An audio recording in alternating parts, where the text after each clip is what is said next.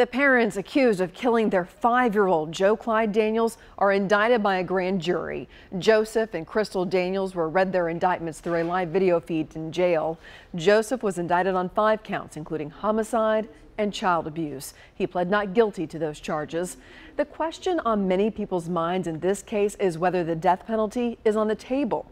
The public defender who is representing Joseph Daniels and Stephen Wiggins spoke to that. They have not filed notice of death penalty yet, which is required, but they are certainly considering that and wanted to let the judge know that that's something that's on the table.